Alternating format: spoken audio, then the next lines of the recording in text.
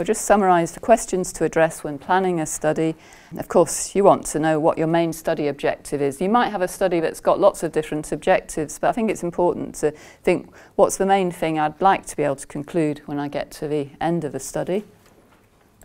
You want to think about what population you're aiming to study, what's your desired range of applicability or generalisability, so that's going to influence what units you actually sample.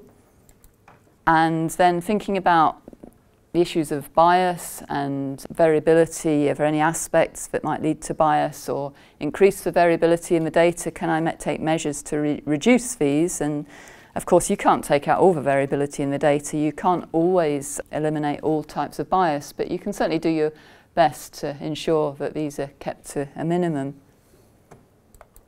How many samples we'll come on to? Thinking about what statistical method you're going to use. I've said sampling units quite important, and take measures to reduce variability, because of course that's going to give you more chance of achieving a statistically significant result.